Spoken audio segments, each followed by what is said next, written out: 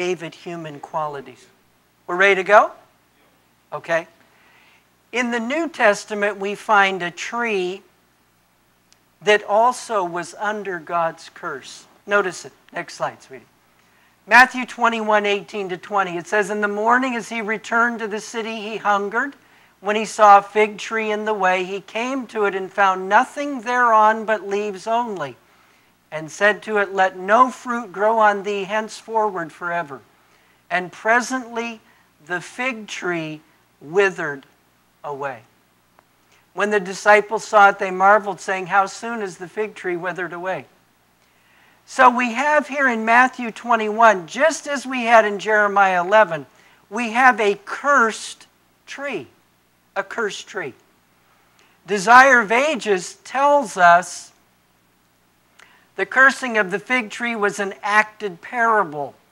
That barren tree, flaunting its pretentious foliage in the very face of Christ, was a symbol of the Jewish nation.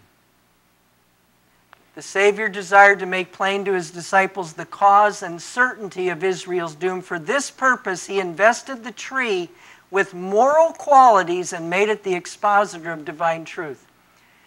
Now that's in the chapter, Cleansing of the Temple and Desire of Ages. And I'm sorry, I don't have the exact reference, but it's in Desire of Ages.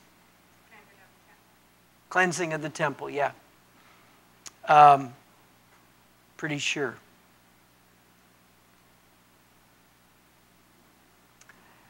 So, folk, we have a statement in the Old Testament. We have a statement in the New Testament. And I believe you can find oodles and oodles of other statements where fruitful trees represent God's prospering people.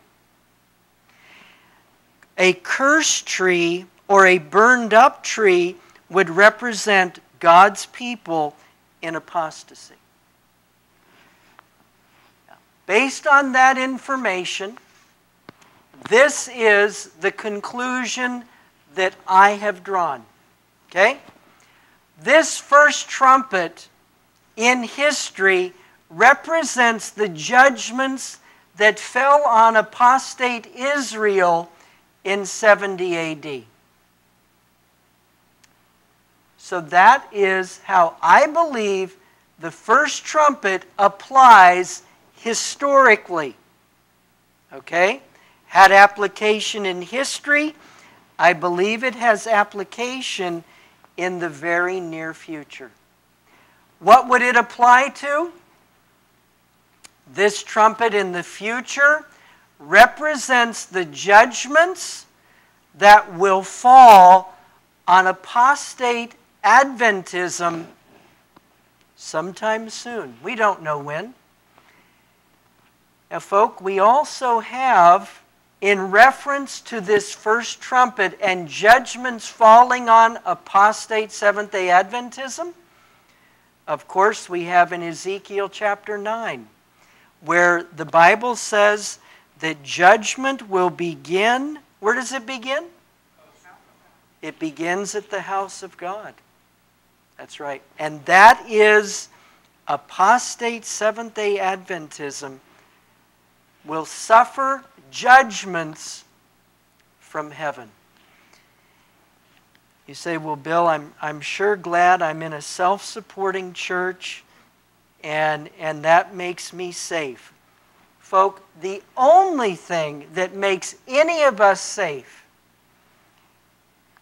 is that I am submitting my life to Jesus Christ on a day-by-day basis. If I am not, folk, if I personally am not, and I am choosing to do wrong, you know what? This judgment will fall on me.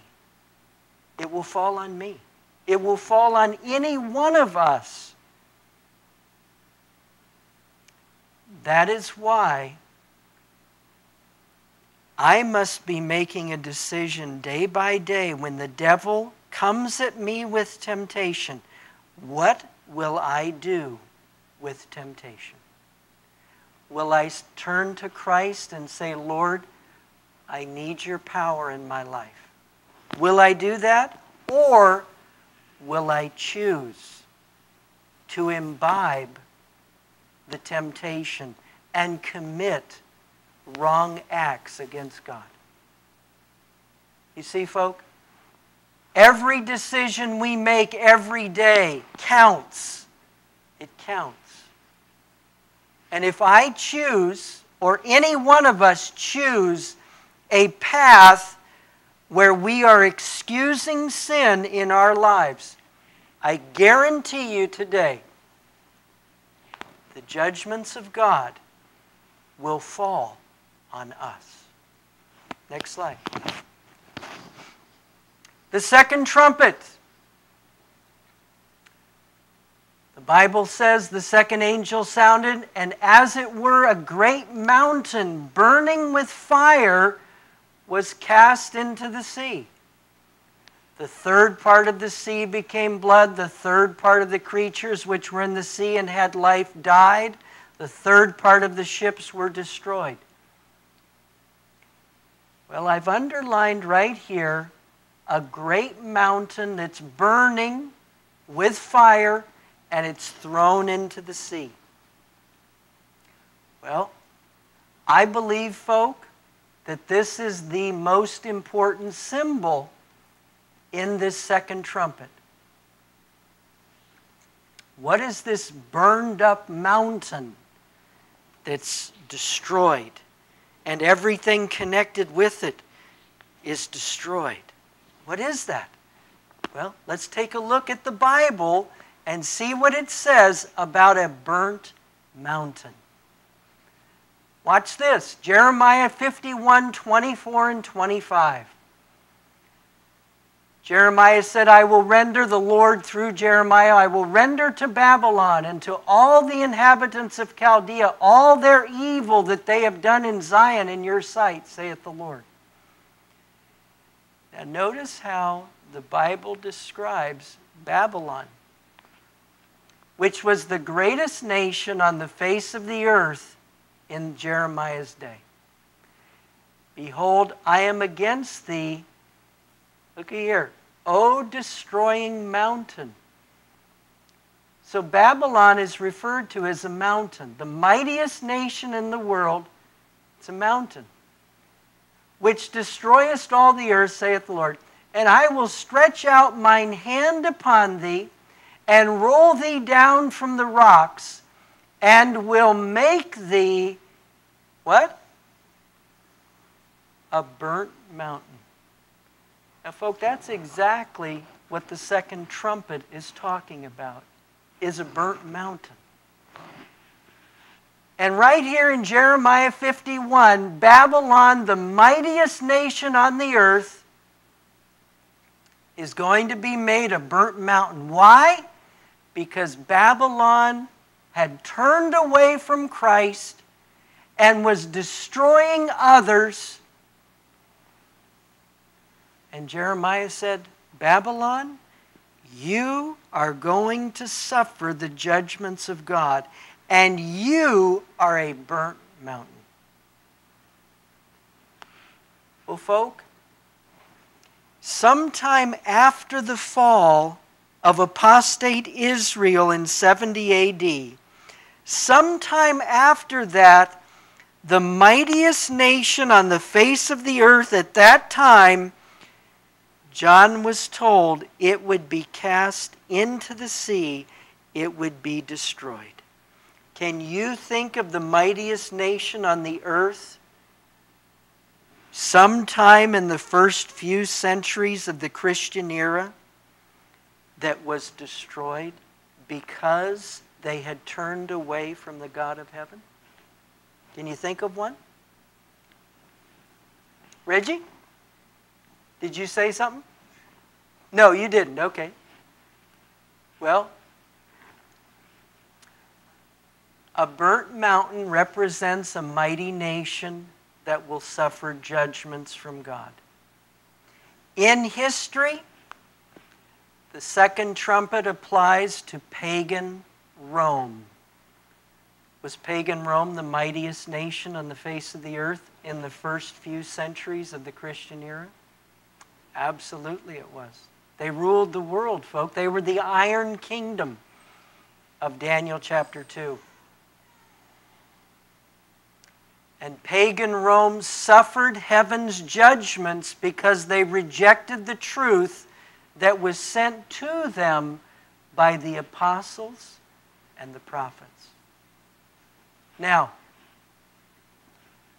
what is the mightiest nation on the earth today that has received so many blessings from God, folks? The United States of America. Will America suffer judgments because of their rejection of the truth of God? Will America? Absolutely. Nellie, there's no doubt. We're seeing already the things that continue to go on, the $16.7 trillion debt that America, folk, America is becoming the world's laughingstock, while it still remains as the only superpower in this world. But thinking people today look at America and say, that nation is going off the deep end. What's that, Nellie? Oh, economically, absolutely. Absolutely. At the end of time, the second trumpet applies to America, who will feel heaven's displeasure for squandered opportunities. You see, folk, that burnt mountain again, according to Jeremiah 51, it represented the greatest nation on the face of the earth in Jeremiah's day. Well, in those trumpets in Revelation chapter 8, judgments on apostate nations. That mountain is pagan Rome and then the United States at the end of time. Next slide. The third trumpet, Revelation 8, 10, 11, it says, there fell a great star from heaven, burning as it were a lamp, fell upon the third part of the rivers and upon the fountains of waters, and the name of the star is called Wormwood. And the third part of the waters became wormwood, and many men died of the waters because they were made bitter. Now let's take a look at a couple of these symbols. In Revelation chapter 1, we were told that the stars represented what? Angels. That's right. The stars represent angels, and angels give messages. So it says here that a star, somebody has proclaimed to be given a message from heaven, burning as it were a lamp, claiming to be using the Bible, claiming to be a messenger for God that comes right from the Bible. But when it falls, folk, the waters become bitter like wormwood. And instead of people receiving a blessing and being enriched and challenged in their relationship with God, instead, people are dying after drinking of that message. Because it says they were made bitter. So obviously, well, let's go next slide. Let's see. Star represents an angel giving a message. 7 stars are the angels of the 7 churches. The angel falls, or the star falls from heaven, carries a lamp. We know that the lamp in the Bible represents the Bible itself. Psalm 119, 105 says, thy word is a lamp unto my feet and a light unto my path. Well, folk, what we have then in this third trumpet we have people claiming to have a message from God, and they're claiming that they're getting it right from the Bible. But when people drink of the message, it's not a message of holiness. It's not a message of purity and enrichment. Folk, it's a message that leaves people bitter and angry, and people die because they're not hearing the truth of heaven. The mixture of truth and error produces bitterness or wormwood. That's the result of mixing truth and error. Next slide. Here is my application of the third trumpet. When the early church gradually apostatized and began compromising with error, false teaching was the result. See, folk, the early church that started getting involved in the teachings of Origen, Clement of Alexandria, Tertullian, Augustine, they started mixing allegory and tradition with the Bible. That's what happened. And so instead of people being enriched, they became bitter, and people started dying because they weren't hearing the truth. Judgments of God fell on pagan Christianity for this gross apostasy. That, I believe, is the fulfillment of the third trumpet. Judgments on pagan Christianity. And what is pagan Christianity? It's simply the blending of false teachings that lead to an immoral, gross lifestyle, mixing that with the principles of the Bible. That's what pagan Christianity is. It's kind of like the concept today of Christian rock. That's what it is. See, it's the blending of two things that are mutually exclusive. That's what you had, folk, in the early church. The third trumpet is judgment on that form of baptized paganism. Well, at the end of time, judgment will fall on that form of Protestantism that has rejected the Bible. It will fall on that form of Protestantism that has rejected the Ten Commandments. Apostate Protestantism has done the exact same thing that went on in the early centuries of the Christian era. And apostate Protestantism will yet suffer divine retribution for this wickedness.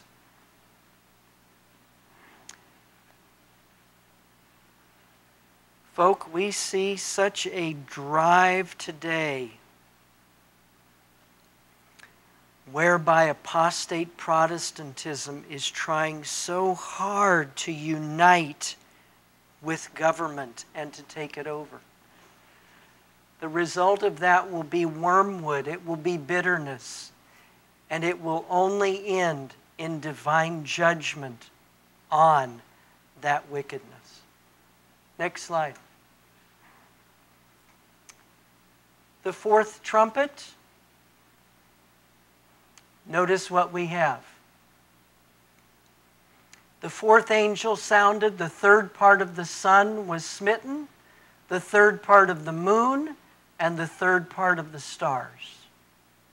So as the third part of them was darkened, and the day shone not for a third part of it, and the night likewise. Obviously, we have those elements in nature that are no longer giving light. The sun, the moon, and the stars are not giving their light. They become darkened. The world becomes a dark place. Now, when we think of in history, was there a time in history where the light of Bible truth, the light of the Ten Commandments, where there was an attempt to blot those things out? Was there an attempt in history to do that? What do we call that time period in history? What do we call it? The Dark Ages. The Dark Ages. I believe, folk, this is talking about the time that we know of in Bible history as the Dark Ages, when those elements in nature that give light were cut off. And likewise, in the spiritual realm, the light of the Bible, the Ten Commandments, Christ in heaven, all of those things were obliterated from the minds of people. And we had a dark age. That dark age in history came about when the papacy, or the Roman Catholic system, was allowed to take over the world during the Dark Ages. And the papacy filled the earth with moral and spiritual darkness. She's doing the same thing today. Same thing today, folks. Next slide. Darkness ensued under the fourth trumpet. All light-giving forces are out. And what a fitting symbol of the dark ages of this earth's history. I know in the book Great Controversy, Ellen White states that the noontime of the papacy was the midnight of the world. That's the way it was during the time of papal supremacy. And folk, if God did not intervene, did not Christ plan and will come again, if he didn't, do you know where this world is going today? We are heading to another dark age. That's where we're heading.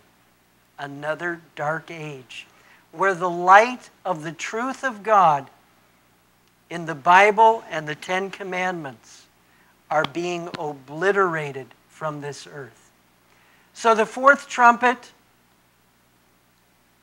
represents judgments that fell on the papacy for her wickedness. This will ultimately culminate in the judgments that will fall on the papacy in the future when Babylon the Great comes into remembrance before God. Of course, friend, the fourth trumpet, I believe, corresponds perfectly with the judgments that we see to fall on the papacy in Revelation 17 and 18. Next slide.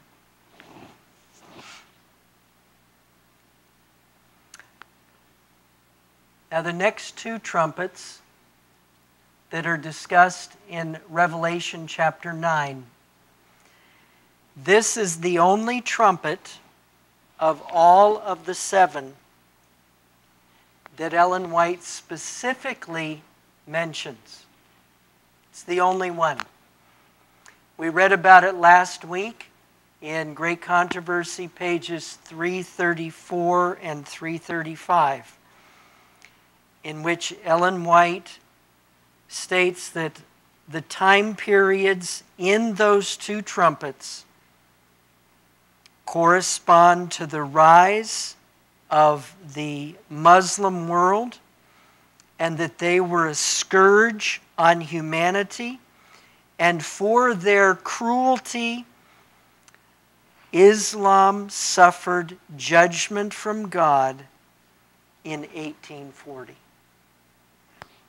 Now that's how Ellen White describes Great Controversy, pages 334 and 335.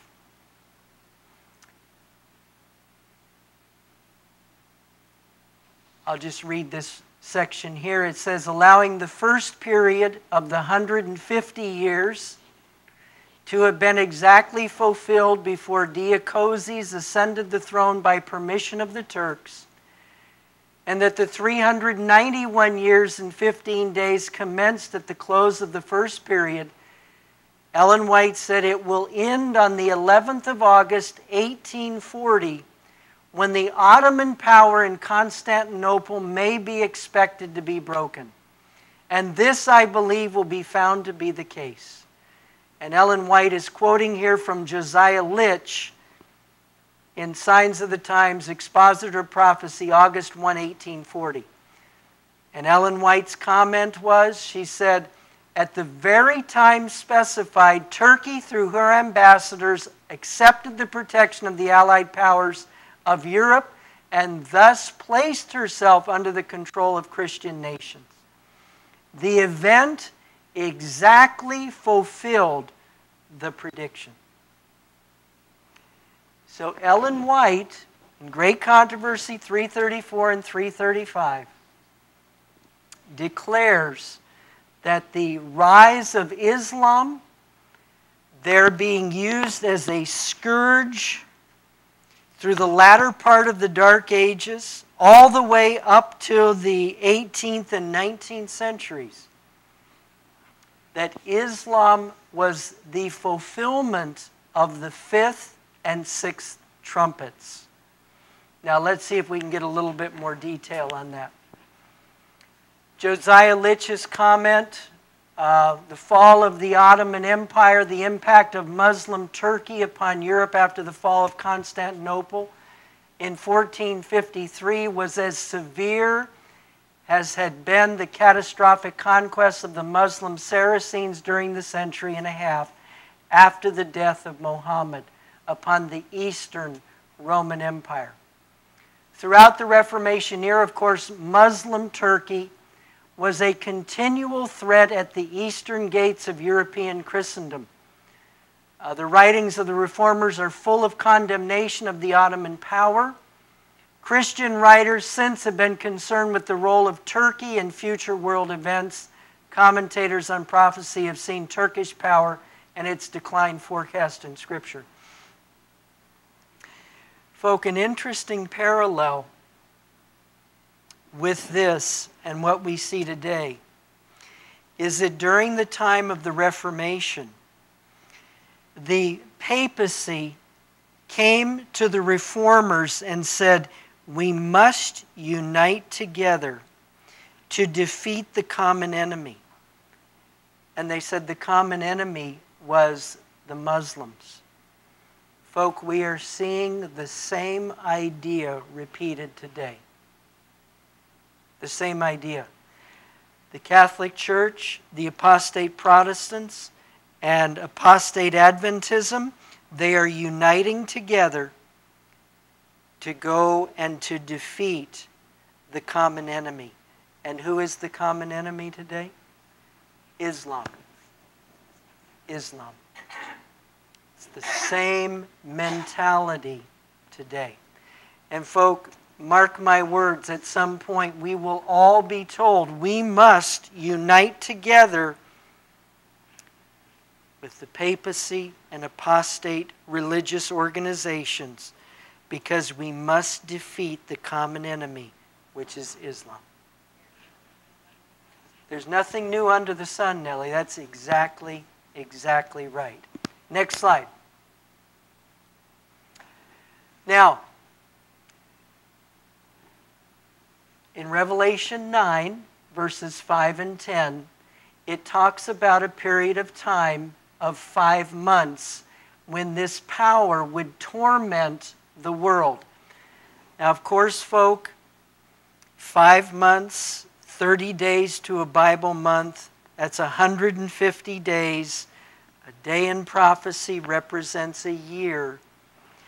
So in Revelation 9, verse 5 and verse 10, when it talks about this 5-month period, it's talking about a 150-year period in which the Muslim world assaulted Eastern apostate Christianity. Next slide.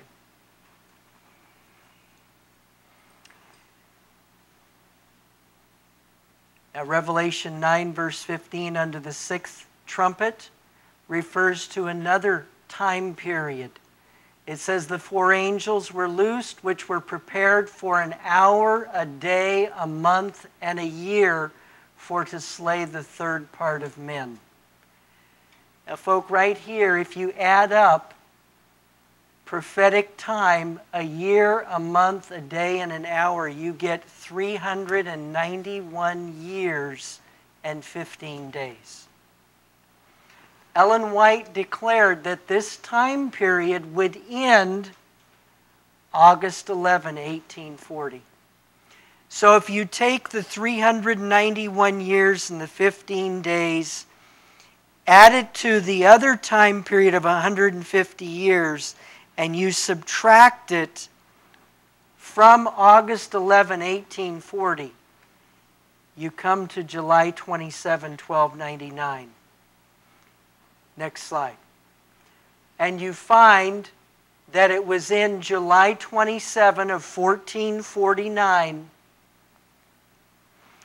that the Ottomans, the Muslim Ottomans of Turkey, harassed and tormented the Eastern Empire of Rome. And it began, folk, on that very date.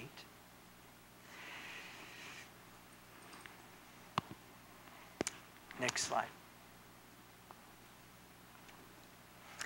The application of these 2 trumpets, the 5th and 6th trumpets, God used the Islamic peoples to be a scourge to the Roman Empire and the papacy for centuries.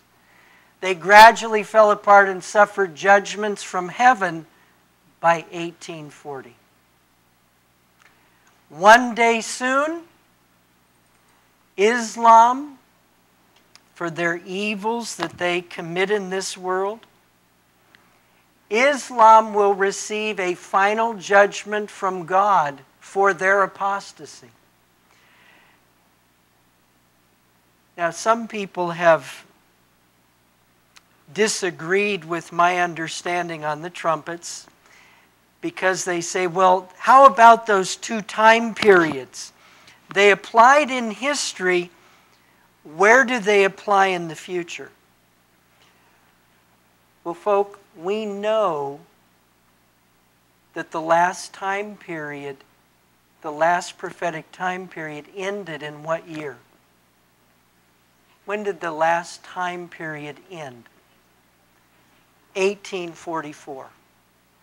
So there is no more prophetic time after 1844.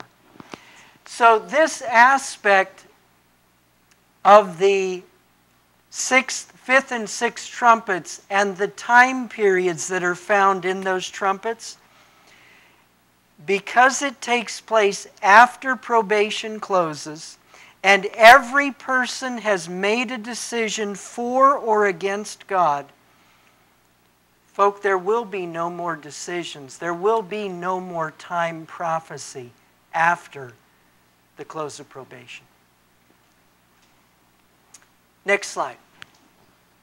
Lastly, you have the 7th trumpet in Revelation 11, verses 15 to 19.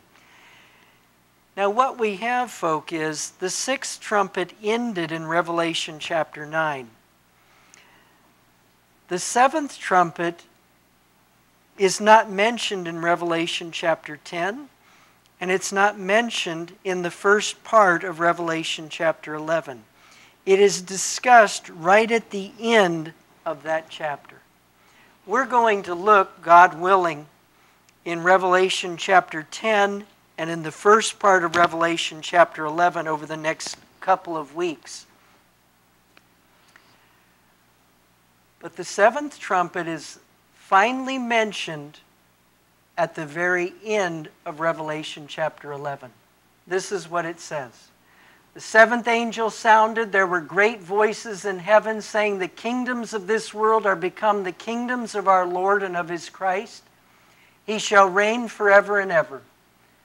And the 24 elders which sat before God on their seats fell upon their faces and worshiped God, saying, we give thee thanks, O Lord God Almighty, which art and wast and art to come, because thou hast taken to thee thy great power and hast reigned.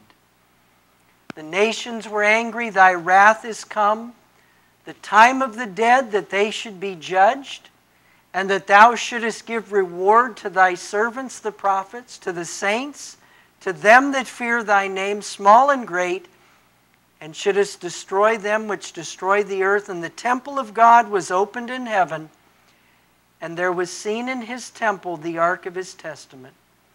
There were lightnings, voices, thunderings, and an earthquake, and great hail. So the seventh trumpet, in the context of the seven trumpets, it's going to come sometime after the fall of the Muslim Ottoman Empire in 1840. And it's going to have to do with judgments. Now notice this right here in the seventh trumpet. And the time of the dead that they should be judged. When were the dead going to be judged? Give me a date.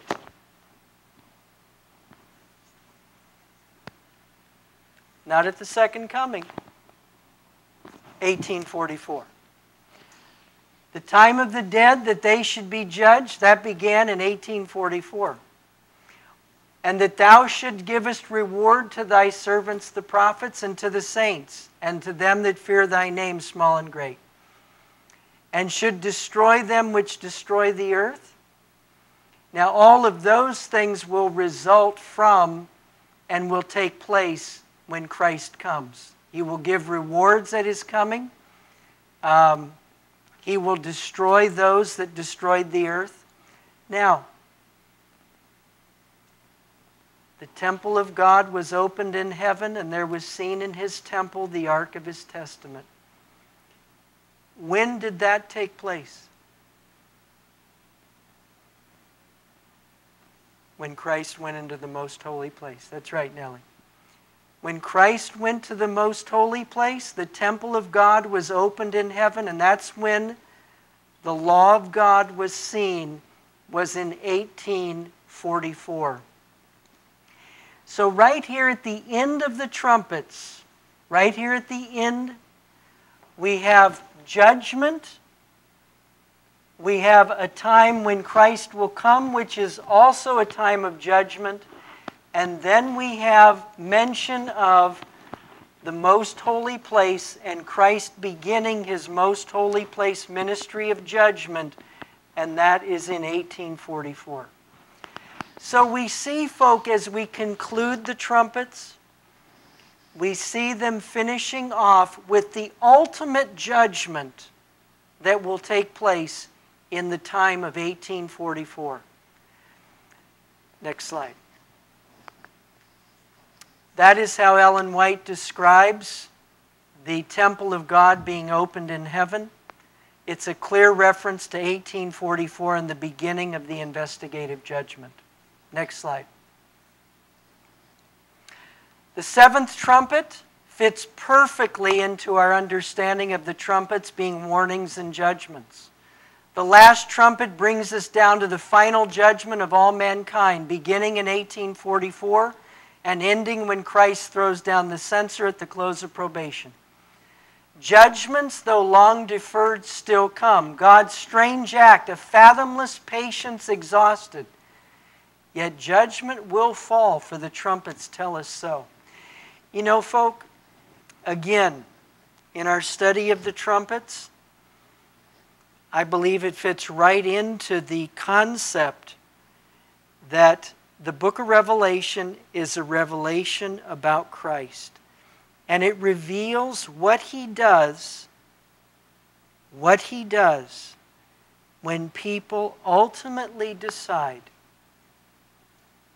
for him or against him. And I believe the trumpets pull back the curtain and say, when God's patience is finally exhausted and he can do no more to try to save humanity, then judgments ultimately are the result. And that's what the trumpets are all about. Finally, and we will close with this passage of Scripture in Joel 2. Joel says, "Blow ye the trumpet in Zion, sound an alarm in my holy mountain. Let all the inhabitants of the land tremble, for the day of the Lord cometh, for it is nigh at hand." The trumpets remain and are still blowing to each one of us today to prepare to meet your God. Let us pray.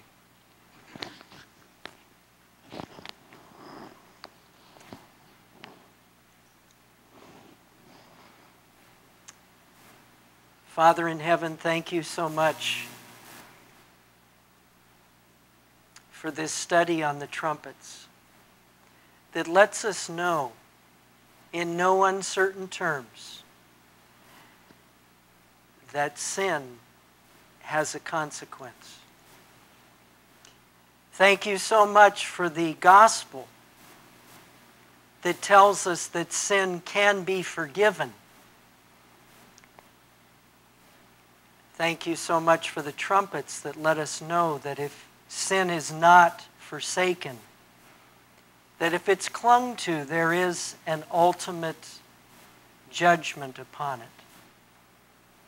We thank you today that in each of our lives that the mercy, the compassion, the driving power of the Holy Spirit to reach us, to save us from our sins is still there. It's still available for each one of us.